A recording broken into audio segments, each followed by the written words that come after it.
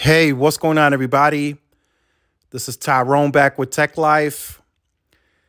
And just a disclaimer, this will be a longer video. So grab your snacks, grab your popcorn, tea, whatever it is you drink or snack on. Go ahead and grab that because this will be a longer video. So I pulled up this article again, this great article here from Mike over at Light Reading. I will leave a link to it in the description so you guys may check it out. So we officially still don't have a T-Mobile blog post about them getting the Auction 108 license. And that has clearly been is done and over with. The FCC okayed it like 72 hours ago. And then as of 2/29/2024, they officially transferred the license over to T-Mobile. So T-Mobile has actual access now to the Auction 108 license. So I wanted to talk about that in this video because I think people still aren't able to wrap their heads around how big of a player T-Mobile actually is now in the market. And it's all factual and out there for everyone to see. Now, arguments and debates can still be had about how T-Mobile got there. You know, they weren't fully regulated. I mean, there's always arguments and debates. The FCC shouldn't have allowed the merger to go through. Those are still arguments and debates that are still had to this day. But it's over and done with. So now we got to move forward and we got to analyze the new T-Mobile now. I know that's what they talked about during the merger proceedings, that they are now the new T-Mobile if this is closed. But I think now they are really the new T-Mobile. They are a major big player now in the market today. And that's clearly the reason why AT&T was complaining to the FCC. It wasn't because of the spectrum and it wasn't because of any of that. It was because AT&T has never had the competitive threat from another mobile network operator like they do in T-Mobile. Between them and Verizon, there was always a back and forth, always. No matter what it was always a back and forth, and AT&T was very comfortable in that second place. They were always very comfortable. It was always them or Verizon, and Sprint and T-Mobile could never really compete and really do anything to get AT&T, and for that matter, even Verizon, to really respond much. But now it's a totally different story. And it started with the merger closing. T-Mobile really didn't have to divest much spectrum. They had to divest 800 megahertz, which Dish is not even going to buy. They made that very clear yesterday. So T-Mobile still has to put that up for bid. But who's going to buy that? Excuse me.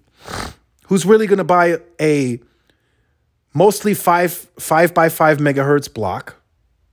And in the border regions, it's only 3 by 3 megahertz. So is Verizon really going to climb all sites again for a 5 by 5 megahertz block? That's the question you got to ask yourself. Is it great for them to have that? Yes, because they can actually deploy this Band 26 as N26 and actually have a dedicated low-band layer for NR, which they really don't have today besides 850 N5, but they don't have that at a nationwide scale. So from that perspective, Band 26 might be, something that they look into. Even AT&T might look into that, but then again, there's the spectrum screen. They got a lot of low band. Can they really get more low band? That will come up in debates as well. So yes, T-Mobile really didn't get any divestitures that affected any of the spectrum that Sprint owned. So Sprint owned PCS and 2.5 and 800. T-Mobile already had AWS and T-Mobile had some PCS as well. So they combined all of that, and that was already the first sign that Verizon and AT&T were going to take on the biggest mobile network operator competition from a network perspective purely that they've ever seen in the industry in the last, 10 to 20 years. So now, not only did T-Mobile get the merger through, they also got more mid-band in C-band and DoD, and they just closed Auction 108, which allows them to compete much better in rural America. So they're a serious threat now. And AT&T is acknowledging that right away. Verizon doesn't want to speak up publicly because they are the premium best network, so they don't want to admit any competitive pressure. AT&T is beyond that. AT&T is like, no. We don't care about the most premium network. We've never claimed that. We feel this competitive pressure. We don't have a similar spectrum portfolio, so we are going to complain to the FCC. That's AT&T's position, and that's clearly the position that they've taken. I saw the FCC document. AT&T is mentioned in that document a lot. So they're feeling that competitive pressure. And T-Mobile is continuing to expand new cell site each and every quarter, I'm told. And now, across 11,000 sites roughly today, where 2.5 is already deployed in small market rural areas, T-Mobile very shortly is going to be able to widen N41 in a lot of these areas to bring even more competition. All of the spectrum just fuels T-Mobile's growth while they're already growing. This is not something that they're trying to jumpstart. They're not trying to jumpstart growth like Verizon is trying to do. No, T-Mobile's already growing. This is going to fuel them to grow even more. Enterprise, small business, rural, right? They're still trying to grow share in rural. They went from single digits to like 17%, so that's huge. And they're also trying to grow the home broadband market. And in rural, where you're trying to close the digital divide, that's more important than ever. And that's what Auction 108 is going to allow T-Mobile to do. So I can't stress enough, and this is all factual. This is not just taking one side. You can see it in the numbers. T-Mobile is going to do a lot with C-band and DoD over the coming years. They can put C-band on C-RAN. They can put N41 on C-RAN. I mean, they can play with that however they want to. They can still use millimeter wave. They got that too. I mean, there's a lot to go around for T-Mobile.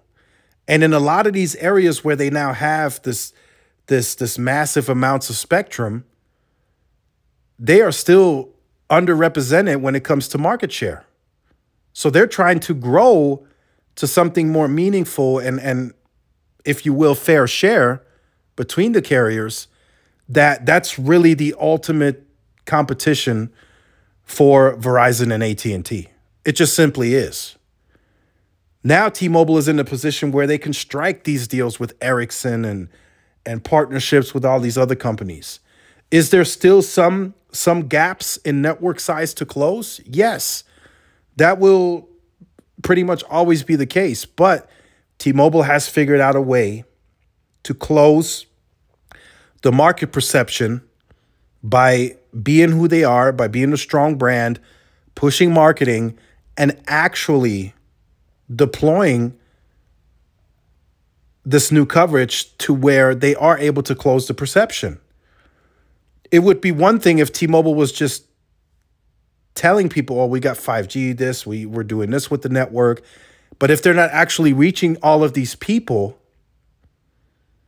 then it would be a totally different story. And I know, trust me, I know there's still areas that they don't cover. It might even be within your zip code that they don't have any coverage.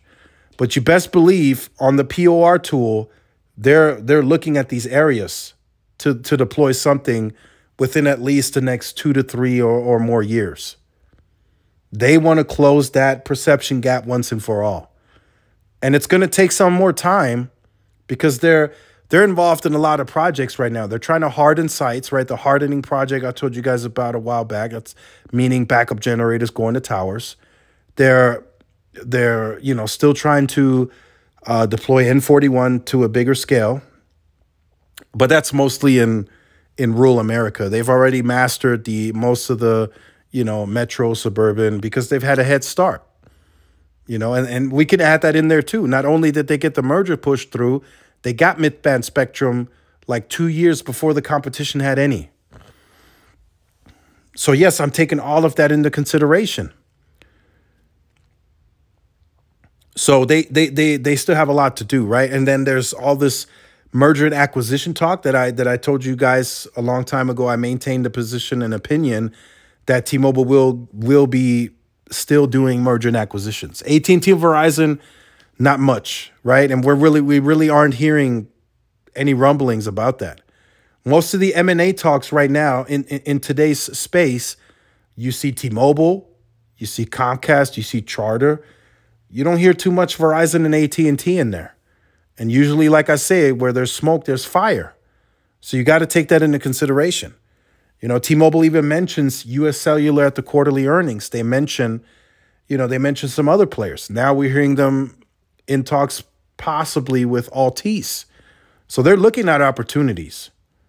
And now that they have some leeway on free cash flow, they have some additional leeway in the debt market, they could get a big cable player if they choose to.